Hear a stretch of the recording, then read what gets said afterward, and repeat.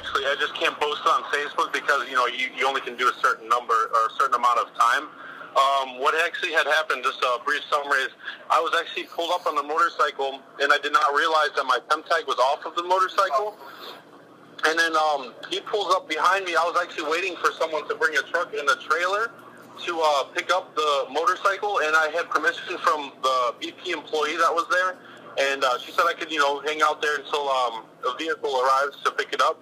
And he pulls up to me without lights on, anything else, and I'm just sitting there on the motorcycle just waiting. And he asked me if he noticed, you know, if I knew that I didn't have a plate. I said no, I didn't notice, but I'm waiting on the truck and trailer for to pull up, and because I have a 14-foot trailer. And I was waiting for, you know, a ride to come up, which actually came there as my friend. He was inside of my vehicle. He arrived there shortly after the officer did.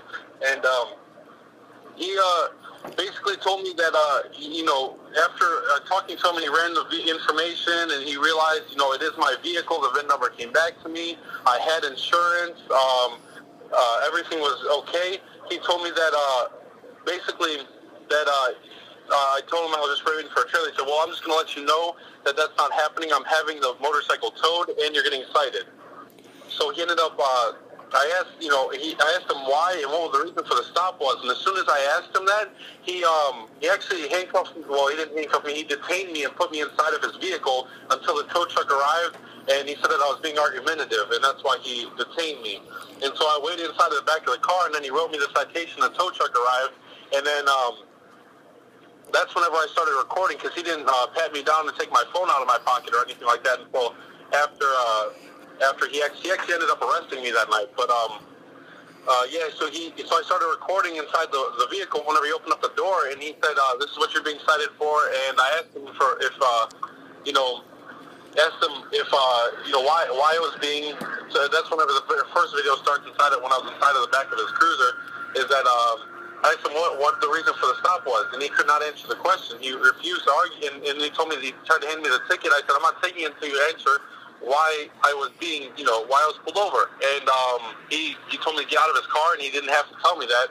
And I said, that's funny because I've been pulled over numerous times, and every time the first thing an officer tells you is, do you know why you're pulled over today? And, you know, we started arguing about that. He actually told me to get my property off of the motorcycle, and then I started to do that. I put the motorcycle in gear because it was on a downhill slope in neutral. Whenever I put it in gear, he told me that I was interfering with the tow, and he arrested me and took me to jail that night. What was the charge that he had charged you with for that? Obstructing of official police business. And he gave you permission to go ahead and do what you were doing? Yes, he said it's in the video too that he said grab your property off the vehicle. I said, so I can grab my bike? He said, no, just the property. And I have the rest of the video where it continues. And the other officer told me that I can keep the key because obviously, you know, on a motorcycle, you don't need the key to take it out of gear, to do anything. You can just simply either hold in the clutch or take your foot and shift up into neutral. And so the other officer told me I can keep the key, and I said I definitely want to keep the key. And whenever I put it in gear, that's whenever he told me that he was going to arrest me. And in the video, that my phone drops on the ground because he knocked it out of my hand kind of whenever he was arresting me. And that's whenever the video ended. He actually arrested me, detained me. That took me, I had to get booked and everything and wait inside of wait for a couple hours till I posted bail that night of $375. And then when you posted bail, there's another video. Did you guys get pulled over after you had posted? Actually, what's a coincidence, whenever I posted bail, my friend picked me up inside of my vehicle. He was driving, and we pulled over to the BP in right there by Ridgewood and Ridge, right there. It's a 24-hour Subway that's in there. My friend was hungry, so he went in to get Subway. Conveniently enough, all of the officers that were there that day were actually eating Subway inside of there, and they left before we did. He ate a sub and finished up in there. They waited across the street in the parking lot. I think it's Key Bank's parking lot. They were closed down. All four vehicles waited in Key Bank's parking lot. And I even was talking to someone, and I said, you know, I just want to, you know, not have anything to do with this. I'm going to try and wait till they leave. They waited for us specifically. As soon as I pulled out of the parking lot, there was no other traffic anywhere. As soon as he pulled out the parking lot, he pulled out right behind us. He followed us all the way down the snow road. And I started recording as soon as he pulled out. That's where the other video is from. That's from the same evening after you had bonded out then? That was a couple hours after I got arrested and taken to jail. Right as soon as I posted bond, this all happened again. So then he got me. Then he got my friend for driving without, he didn't have his ID with him, and he gave him a ticket for that. And I said, no complaint. I asked him, isn't this harassment? You're the same officer. You followed me all the way down. You waited for us in the parking lot. And he said, no, this isn't harassment. And I said, isn't it excessive to have 4 vehicles because of no front plate on the vehicle? And then they said, no, you don't get to determine what excessive is or anything like that. We still had our firearms, so it shows that we were obvious that they already pulled us over because they knew it. I had a firearm in there, but I also, it's legal. They didn't, cite me for any of that. It was unloaded in the glove box, and the magazine was in the trunk, how it's legally supposed to be transported.